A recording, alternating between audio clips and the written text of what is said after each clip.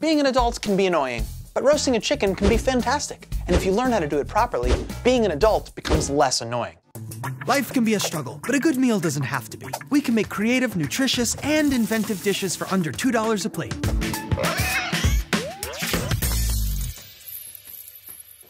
What is this elusive thing that we call adulting? I don't know, but it definitely involves taking care of one's self. That's why it's so important to learn how to roast a chicken, because it is a super cost-effective way to feed yourself or four throughout the week with a protein and a filling meal. This is the most simple roasted chicken. Literally salt and pepper chicken in the oven. All right, here is how you deal with a chicken. This is what it looks like. And normally I'd let a chicken sit in my fridge overnight so that the skin can dry out. That's super duper important if you want crispy skin, because if there's water on there, it's not gonna crisp, it's gonna steam. And steam is not crispy, steam is soggy. If you don't have a day, you can simply just use paper towel. Just get it dry. It's not gonna bite. Okay, so once you get the top dry, you're gonna flip it over. You're an adult, you can do this, okay? You're gonna flip it over, you can get the bottom dry. You're gonna pat it nice and dry. And while you're there, you come in with the salt.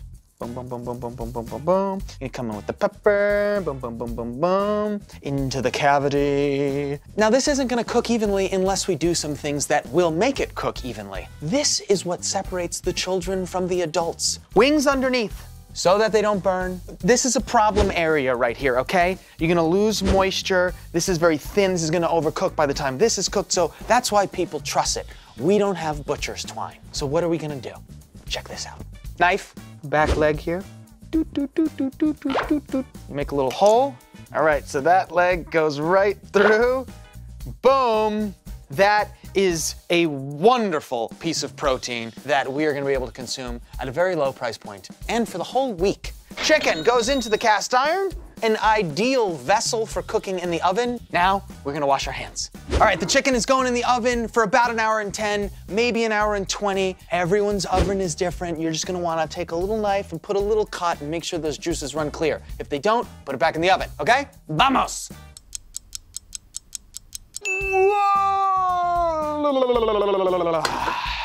That chicken is cooked. We're gonna let it rest for a little while so that it retains juiciness. If you cut right into it and start cutting it up, all the juices are gonna run out and it's gonna be dry. And dry is bad. So while it's resting, it's time to make some vegetables, because I need fiber. Siamo adults, which means that we're adults, and that means that we need vegetables. So let me show you how to mimic a Caesar using the packet drawer. Creamy, delicious, and effective. All right, we are gonna start with 3 packets of mayonnaise. 1, 2, 3.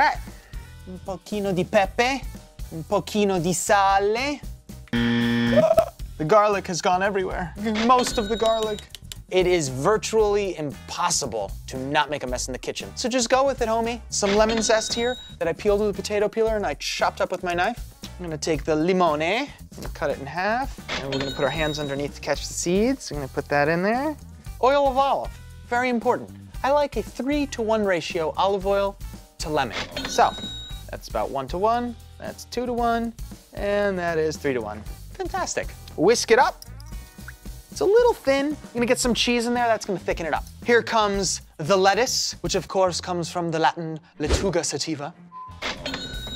So with the fork, I like to just do a single nice light coating, coming around, coming around. Here's what's gonna happen now. These are panko breadcrumbs. It's a Japanese bread flake. It lasts a very, very long time, and it adds a wonderful textural crunch. Let's put those in. And some Parmesan, as always, from the block. And if you don't know what I'm talking about, get into the comments section. Someone will set you straight. A little finger dance here, okay? Let's carve up that chicken. Hot potato! First thing we're gonna do is take apart the trussed legs. You see how it wants to break away here, the leg? I mean, look, I'm barely using the knife. You see what's going on? And then when you hit a bone, this is a great thing to do. There's the bone, okay. You got a leg with a little bit of thigh on it. Coming along the top here is a breastbone. I like to cut down along it, okay? Just to the side of the center, you just come straight down until the knife won't go anymore, right? And then you can come in sort of 45 the other way. Boop, there's a breast. It's moist because we trussed those legs together, and that plumped everything up, sort of creating the illusion of fatter, less fatty meat. which made it cook better. Now we can come to the wing here. Look, the tip underneath, it's not burnt. This guy literally just fell off. Talk about easy peasy. So, you get 6 pieces, you get some shredded chicken, and you've got the carcass remaining here, which is perfect for making soups that you can eat now or freeze for later. Avanti!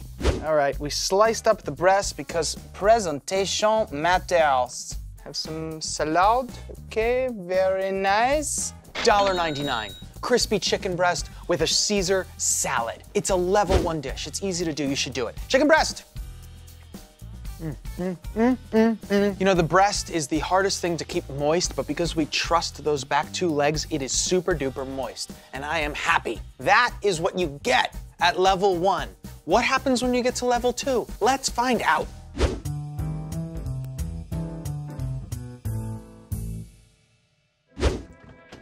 All right, guys, before we start the next recipe and before we turn the oven on, I want to make sure you take out the middle and top racks of the oven. Just leave one at the very, very bottom. We need height. Are you ready for level 2? Because we're about to make beer can chicken, and beer can chicken is tall. Let's make some rub. Sugar, brown variety. Paprika. Got some garlic powder here. Got some onion powder here. Salt, very important. Pepper. Whisk it up, just break up that brown sugar. Listen, the last recipe was level 1, and this one is level 2. It's by no means difficult, but it just requires a little more finesse. You need a can of beer. You're gonna pour half of the can of beer into an iron that is cast. Cheap beer, no IPAs, no stouts. Go for lagers or pilsners, okay? In the pool of fermented wheat water, you will place the can, and now we can begin the dry rub. Come in with some dry rub right into the center. Gotta season the inside, very important. And place the chicken upon the can. Yes. I will now take this dry gold right here. Get it all around. Anything that drips will then fall into the fermented wheat water. Top 3 reasons why beer can chicken is awesome. First of all, the chicken is standing upright, so it gets crispy all the way around because it's not sitting in a pan. Number 2, you got a killer rub, okay? You got your dried alliums in the form of garlic and onion with the paprika and the salt and the pepper. Third reason why it's awesome, you've got beer in there, okay? I'm not being silly. That stuff's gonna evaporate, it's gonna keep the inside of the chicken super duper moist, and any drippings that fall down will not burn, because there is a liquid bath here. Let's get this tall bird into our oven, which is ready to accept a tall bird because we put the rack on the bottom. But first, we're gonna wash the hands. Now we're gonna make some Hasselback potatoes. What are Hasselback potatoes, Frank? They are potatoes with lots of little slits in them so that you get flavor on the inside and even more crispiness due to a maximized surface area. Here's level 1 Hasselbacking, all right? Level 1 Hasselbacking looks like this. You got the potato and you're going like this. This is bad. I don't even think this is that good. Level 2, something like this, right? Because if you just, Now, if you're not comfortable doing that, you can come in with one of these guys, all right? Look, you've created a fulcrum here. So you can get the potato in and you can go, straight through, straight through. And that way you don't cut all the way through, you get the like splayed potato. And that means that you can get salt on the inside and butter on it, okay? Cool, let's do the whole batch. What speed and efficiency. So now make sure you've got all your slits up. We're gonna use butter and we're gonna use salt. The order of the 2 is very important. If you do the salt first, it's like throwing sand at a wall and expecting it to stick. If you do the butter first, now you've got something for the sand to stick to. The sand, of course, is the salt. Let's make the wall wet, okay? Here we go. Precision. Salt. Height is good because you get some even dispersion that way. That wasn't too much of a hassle, was it? How about we let these guys join the chicken in the oven? This bird is extremely well rested, and might I remind you that because we cooked it on top of a beer can, it is crispy all the way around. Okay, so let's cut a piece off. What do you say? How about we take a leg? Beautiful. Let's get these potatoes in here, uno at a time. Gravity is forcing all of this liquid into the corner, which we will take with a spoon. You will notice that there are some black bits in said liquid. The French call them souks, which makes very little sense in English because there's nothing about the flavor of those souks. That's souks. This is also liquid gold, okay?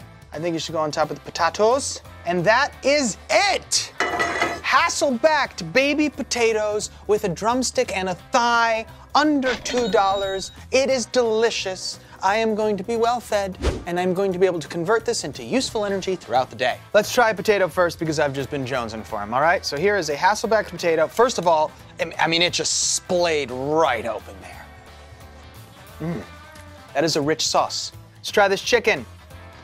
That was really good. It tastes like we cooked with wine, and we didn't. Are you ready for level 3? Because I am.